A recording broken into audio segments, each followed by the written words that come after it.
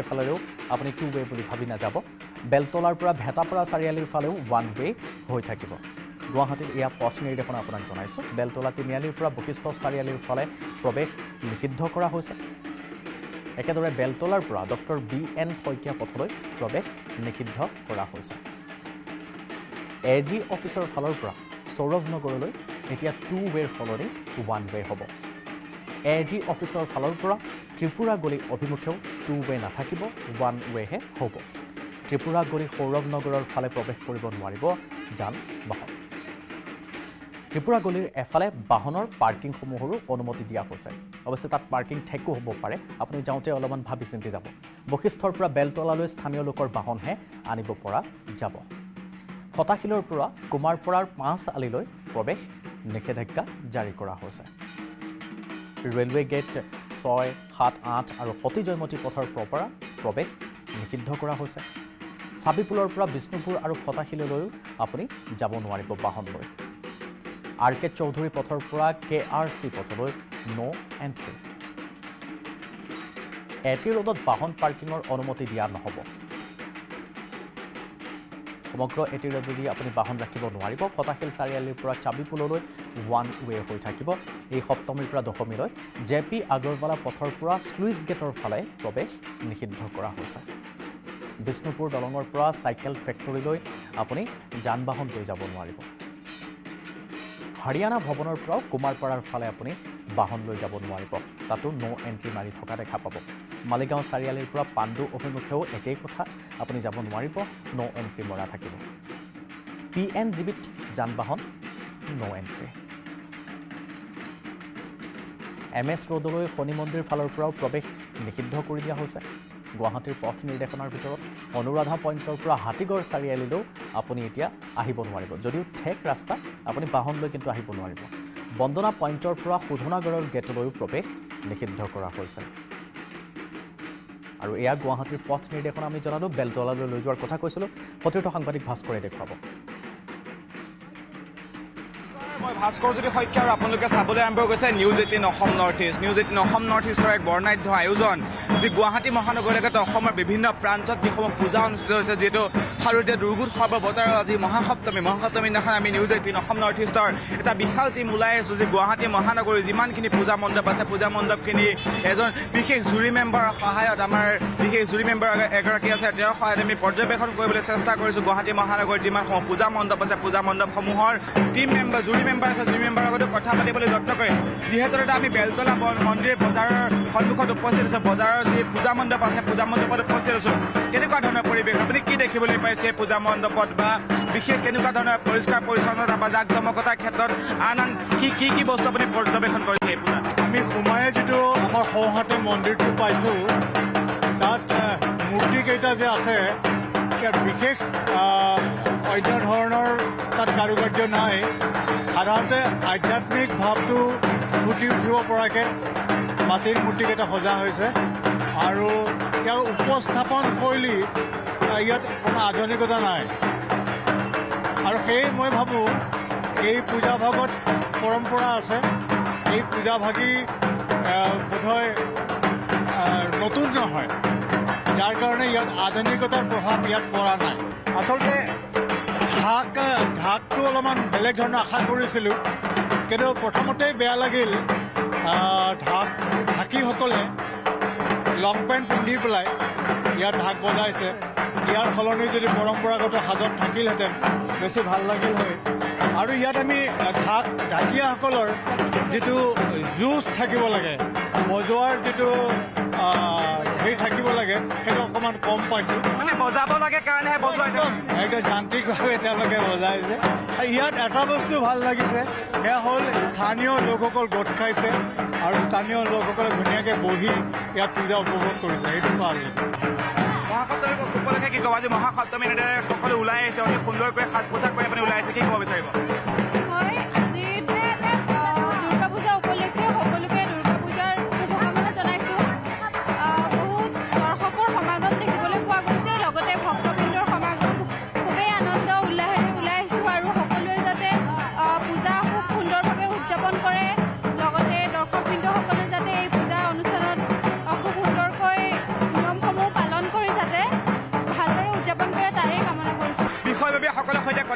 যত্ন কৰিম তেওঁলোকৰ পৰা জানিবলৈ যত্ন কৰিম জানা যিহেতু এখন যথেষ্ট পুৰণি দুৰ্গা পূজা এই পূজা মণ্ডপ এই সমিতি কেনেকুৱা কি অনুভৱ কি ক'ব বিচাৰিব আমাৰ এইখিনিতে এটাই ভাল লাগে আমাৰ এই পূজাখনৰ এটাই মাহাত্য এই এক বৃহত্তৰ বেলতলা অঞ্চলৰ গোটেই ৰাইজক বিশেষকৈ কুমাৰগাঁও তাৰপিছত আমাৰ এই গাৰোকুচিৰ মানুহখিনি অলপমান তেওঁলোকে জনজাতীয় গোষ্ঠীৰ মানুহ তেওঁলোকে আগভাগ লৈ আগবাঢ়ি আহি আমাৰ এইখিনি মিলন তীৰ্থ কৰি দিয়াৰ কাৰণে আৰু আমি চৰকাৰৰ যিখিনি নীতি নিৰ্দেশনা আছে চাফ চিকুণতাৰ পৰা CCTV কেমেৰাৰ পৰা আমি গোটেইখিনি মানি আমি আগবাঢ়ি গৈছোঁ আৰু আমাৰ এইখন এখন মিলনৰ গতিকে আজি সপ্তমীৰ মহাসপ্তমীৰ দিনাখন আমি সকলো ৰাইজলৈকে আমাৰ এই ইয়াৰ পৰা পূজা মণ্ডপৰ পৰা আমি সকলোকে আমি আশীৰ্বাদ বিচাৰিছোঁ নিশ্চয় ক'ব লাগিব অতি সুন্দৰভাৱে তেওঁলোকে সজাই পৰাই তুলিছে মা দুৰ্গাৰ প্ৰতিমা আৰু ইতিমধ্যে পূজা আৰম্ভ হৈ আছে পূজাৰ আমি সমগ্ৰ পৰিৱেশ দেখুৱাই যাওঁ এইফালে যিসমূহ ফুল আছে বা যিসমূহ মালা আছে সেইসমূহ তেওঁলোকে ইতিমধ্যে প্ৰদান কৰি আছে আৰু আমি পৰিৱেশ ইতিমধ্যে দেখুৱাই আহিছোঁ গুৱাহাটী মহানগৰৰ বিভিন্ন প্ৰান্তৰ পৰা এনেদৰে দেখা পোৱা গৈছে যে গুৱাহাটী মহানগৰৰ বিভিন্ন প্ৰান্তত উদযাপন কৰি অহা হৈছে শাৰদীয় দুৰ্গোৎসৱ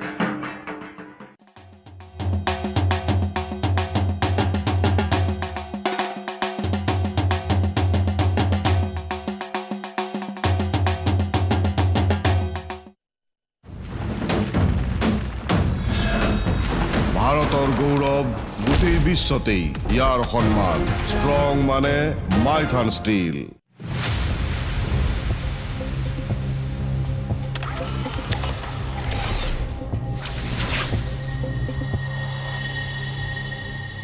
ইতিমধ্যে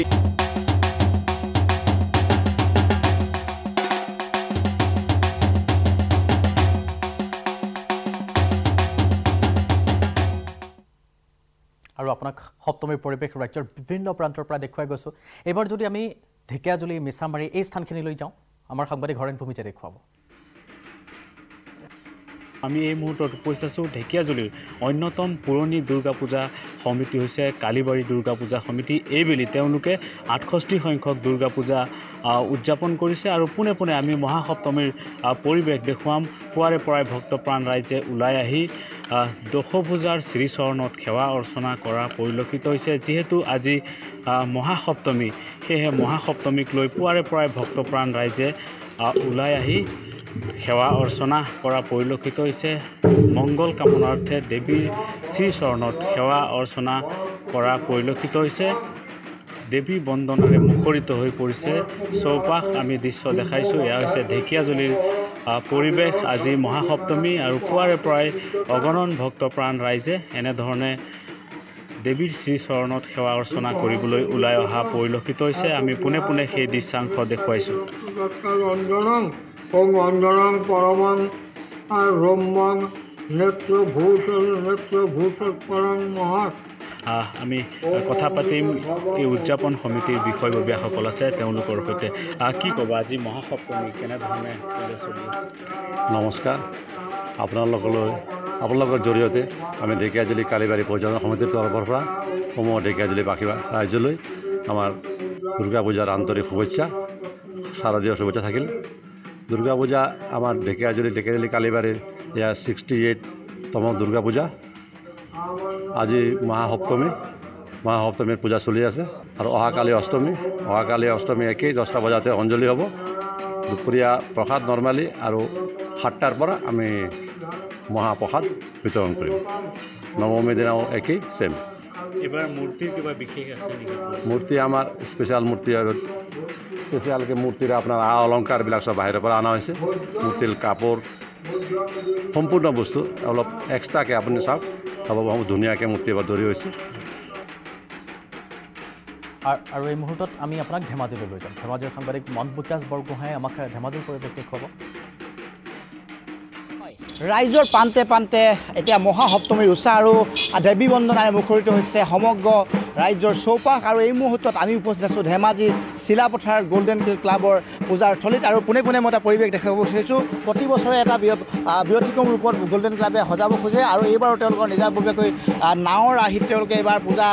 তেওঁলোকৰ উদযাপন কৰিব বিচাৰিছে আৰু তেওঁলোকৰ এটা নিজস্ব প্ৰতিবাদ তেওঁলোকে ব্যতিক্ৰমী এটা প্ৰয়াস কৰে আৰু এইবাৰো তেওঁলোকে যিহেতু 29 সংখ্যক পূজাত 29টা বৰ্ষত তেওঁলোকে ভৰি থলে এই পূজাই আৰু তেওঁলোকে ইয়াত ইতিমধ্যে বিভিন্ন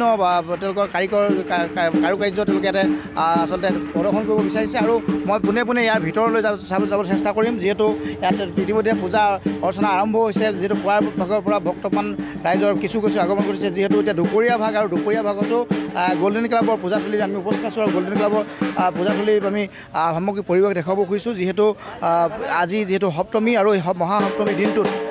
চিলাপথাৰৰ গল্ডেন ক্লাবে প্ৰতি বছৰে যিহেতু ব্যতিক্ৰমীভাৱে পূজা অনুষ্ঠিত কৰি আহিছে আৰু যিহেতু এই পূজাৰ পৰিৱেশ দেখুৱাইছোঁ এয়া অতি সুন্দৰকৈ দেৱী প্ৰতিমা ইয়াতে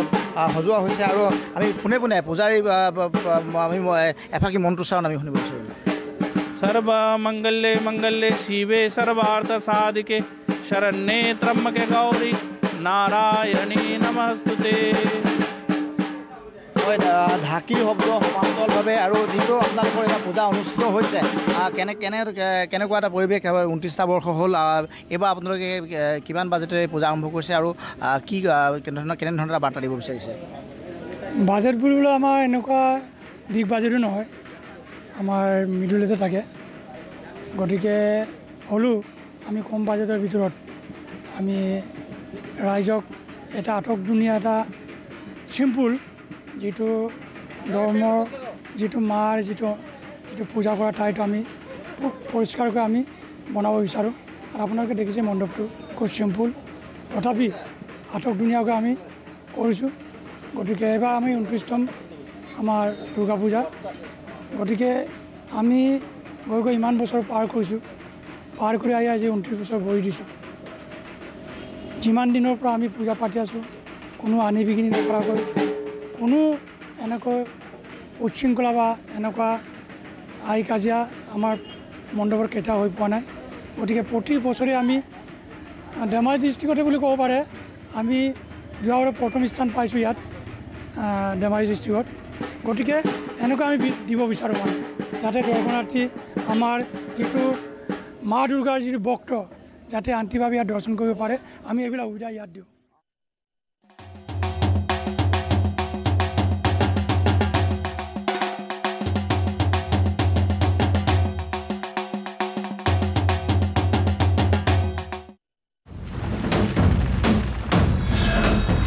ভাৰতৰ গৌৰৱ গোটেই বিশ্বতেই ইয়াৰ সন্মান ষ্ট্ৰং মানে মাইথান ষ্টীল तो जो बुलंद इरादों के सफर का सरताज हूँ मैं शहर से गांव तक सड़कों का मोहताज हूँ मैं आ रहा हूँ मैं असम के सड़कों पर कुमार इंजीनियरिंग का नया ताज हूँ मैं coming soon Kumar engineering we understand your need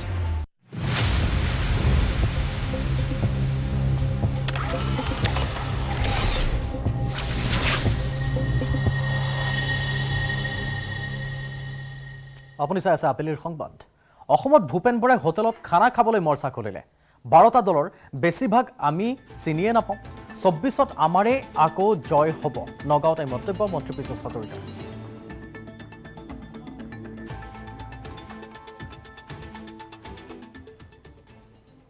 শ্ৰদ্ধাঞ্জলি উৰণ ক্ষেত্ৰত নিশা দুৰ্ঘটনা গীতানগৰ সংযোগী পইণ্টৰ অসমৰ মানচিত্ৰৰ স্মাৰকত খুন্দা দুৰ্ঘটনাত অসমৰ মানচিত্ৰৰ স্মাৰকটো ক্ষতিগ্ৰস্ত হৈছে চানমাৰীৰ দিশৰ পৰা আহিছিল তীব্ৰবেগী বাহনখন সুৰামত্ত অৱস্থাত আছিল বাহনখনৰ চালক ঘটনাস্থলীৰ পৰা সুৰামত্ত চালকজনক আটক কৰা হৈছে দুৰ্ঘটনা সংঘটিত কৰা বাহনৰ চালকজন হিমাচল প্ৰদেশৰ বাহনখনত থকা আন এজন আৰোহীকো আটক কৰিছে আৰক্ষীয়ে দুৰ্ঘটনাত আহত এগৰাকী গৃহৰক্ষী জোৱান এজন পথচাৰী আৰু আমি দেখুৱাইছো নতুনকৈ নিৰ্মাণ কৰা হৈছিল হে প্ৰস্তুত কৰা হৈছিল তাৰ পাছতে মুকলি কৰি দিয়া হৈছিল শ্ৰদ্ধাঞ্জলি উৰণ ক্ষেত্ৰত এয়া এক অঘটন মহতিয়াই লৈ যোৱা পৰিলক্ষিত হৈছে বেৰিকেডসমূহ ভাঙি পেলাইছে আমি আপোনাক দৃশ্য দেখুৱাইছো এখন বাহন এছইউভি বাহনখনে খুন্দিয়াইছে আৰু নতুনকৈ যিখন মানচিত্ৰ বনোৱা হৈছে সেই মানচিত্ৰখন যথেষ্ট ক্ষতিগ্ৰস্ত হৈছে ডিভাইডাৰ ভাগিছে আৰু জ্যেষ্ঠ সাংবাদিক বিপুল বৰ্মনে ঘটনাস্থলীৰ পৰা আমাক পৰিৱেশ সামগ্ৰিকভাৱে দেখুৱাব বিহুৰ দিনাখন অসমৰ মুখ্যমন্ত্ৰী ডক্টৰ হিমন্ত বিশ্ব শৰ্মাই গুৱাহাটীৰ মাজমজিয়াত যে কমাৰ্চ কলেজৰ পৰা সুন্দৰপুৰলৈকে যিখন শ্ৰদ্ধাঞ্জলি উৰণীয়া সেতু এই উৰণীয়া সেতুখন উদ্বোধন কৰিছিলে আৰু উদ্বোধনীৰ 24 ঘণ্টা পাৰ হোৱাৰ লগে লগে এখন নতুন XUV 700 গাড়ীয়ে এই ধৰণে বিস্তৰ ক্ষতিসাধন কৰে, দুৰ্ঘটনা সংঘটিত কৰে। আচলতে জানিব পৰা হৈছিল যে যোৱা শুকুৰবাৰ মানে যোৱাকালি নিশা 2 বজাৰ লগে লগে এই এখন সুৰামত্ত অৱস্থাত অহা নীলা ৰঙৰ এই XUV 700 একেবাৰে নতুন পূজা বুলি কিনিছিলে হয়তো স্বত্বাধিকাৰীগৰাকীয়ে আৰু সেই যিখন 700 XUV 700 গাড়ী আছিলে সেই গাড়ীখনৰ গৰাকীয়ে বা গাড়ীখনৰ চালকে এনেধৰণে ক্ষতিসাধন কৰিছে যে বৰ্তমান আমাৰ তুষাৰে দেখুৱাই আছে যে সাংঘাতিক ধৰণে ক্ষতিসাধন হৈছে আৰু গাড়ীখন আমি দেখুৱাই আছোঁ লগতে সেই গাড়ীখনো যথেষ্ট ক্ষতি হৈছে আৰু গাড়ীখনৰ নাম্বাৰ হ'ল AS01 FP 3591 গতিকে FP 3591 গুৱাহাটী ৰেজিষ্ট্ৰেশ্যনৰ গাড়ী AS01 FP 3591 আৰু এই গাড়ীখনে কমাৰ্চ কলেজৰ পৰা আহি এই মাজত যিটো গীতা মন্দিৰৰ ফালে যিটো যাব পাৰি বা গীতানগৰ থানাৰ ফালে যিটো যাব পাৰি এইটো তিনিআলি সদৃশ এটা যি ইয়াতে এখন সৰুকৈ এখন ফুলৰ পাৰ্ক বনাই দিছিলে আৰু তাতেই প্ৰচণ্ড জোৰে খুন্দা মাৰি এনেধৰণে ক্ষতি কৰিছে। এই ৰেলিংবোৰ ভাঙি দিছে আৰু এই ইয়াৰে যিখন ৱাল আছে সৰুকৈ গাৰ্ড ৱাল সেইখন ভাঙি দিছে। গতিকে যথেষ্টখিনি ক্ষতি হৈছে। এখন উৰণীয়া সেতুৰ প্ৰথম দিনটোতেই যি অসমৰ মুখ্যমন্ত্ৰী ডক্টৰ হিমন্ত বিশ্ব শৰ্মাই বৃহস্পতিবাৰে কাতি বিহুৰ দিনা সন্ধিয়া উদ্বোধন কৰিছিলে, শুকুৰবাৰে নিশা এই দুৰ্ঘটনা সংঘটিত কৰিলে। গতিকে এই চালকজন তেওঁ আহত হৈছে আৰু গাড়ীখন একেবাৰে নতুন গাড়ী, শ্ব'ৰুমৰ পৰা উলিয়াই অনা গাড়ী আছিলে যে মহিন্দ্ৰাৰ XUV 700 নীলা ৰঙৰ গাড়ী আৰু সেই গাড়ীখনৰ সম্পূৰ্ণৰূপে ক্ষতি হৈছে। গাড়ীখন আমি ছাইডত দেখুৱাই আছোঁ, ৰাইট ছাইডটোতো গাড়ীখনৰ নায়েই, সন্মুখৰ ফালে ভাঙি গৈছে, পিছফালে ভাঙিছে। গতিকে আৰু লগতে এই ব্ৰিজখনৰ উৰণীয়া সেতুখন নাম দিছে শ্ৰদ্ধাঞ্জলি উৰণ সেতু, এই উৰণ সেতুখন যথেষ্টখিনি ক্ষতিসাধন কৰিছে। গতিকে আমাৰ কেমেৰা পাৰ্চন তুষাৰ আৰু মই এই উৰণ সেতুৰ মাজভাগত কেনেধৰণে ক্ষতি হৈছে, এখন নতুন XUV 700 গাড়ীয়ে কেনেকৈ ক্ষতি কৰিলে সেইখিনি আমি সবিশেষ দেখুৱালোঁ। Breaking news. অসম আৰক্ষীত পুনৰ লাজ লগা ঘটনা। ৰৌতা থানাৰ পৰা পলাল OC কবীন্দ্ৰ ৰাভা। দুৰ্নীতি নিবাৰকৰ অভিযানৰ উমান পাই থানাৰ পৰা পলায়ন কৰিলে। এজন লোকৰ পৰা উৎকোচ বিচাৰিছিল কবীন্দ্ৰ ৰাভাই। উৎকোচ লোৱাৰ খবৰ পাই চলাইছিল অভিযান। আগতীয়াকৈ অভিযানৰ খবৰ পাই পলায়ন কৰিছে OC ৰাভাই। খাকী পোছাক খুলি সাধাৰণ পোছাকতে পলায়ন কৰিছে। দুৰ্নীতি নিবাৰক শাখাৰ জালত পৰাৰ ভয়ত পলায়নৰ সন্দেহ কৰা হৈছে। এতিয়াও আনুষ্ঠানিকভাৱে মুখ খোলা নাই ওদালগুৰি আৰক্ষীয়ে, কিন্তু বিষয়ক্ৰম আমি আপোনাক এই মুহূৰ্তত ফটোজ দেখুৱাইছোঁ। অসম আৰক্ষীত পুনৰ লাজ লগা ঘটনা এটা সংঘটিত হৈছে। ৰৌতা থানাৰ এগৰাকী ভাৰপ্ৰাপ্ত বিষয়া, আৰক্ষী বিষয়া কবীন্দ্ৰ ৰাভা দুৰ্নীতি নিবাৰকৰ অভিযান চলিব বুলি জানি তেওঁ চিভিল ড্ৰেছত তাৰ পৰা পলায়ন কৰা পৰিলক্ষিত হৈছে। এজন লোকৰ পৰা উৎকোচ বিচাৰিছিল কবীন্দ্ৰ ৰাভাই আৰু আগতীয়াকৈ অভিযানৰ খবৰ পাই OC ৰাভাই তাৰ পৰা পলায়ন কৰিছে। দুৰ্নীতি নিবাৰক শাখাৰ জলত পৰাৰ ভয় আৰু তাৰ বাবে পলায়নৰ সন্দেহ। এতিয়াও আনুষ্ঠানিকভাৱে অৱশ্যে এই কথাৰ ওপৰত একো মন্তব্য কৰা নাই ওদালগুৰি আৰক্ষীয়ে। সামৰিছোঁ আবেলিৰ সংবাদ। নমস্কাৰ। ভাৰতৰ গৌৰৱ গোটেই বিশ্বতেই ইয়াৰ সন্মান। ষ্ট্ৰং মানে মাইথান ষ্টীল।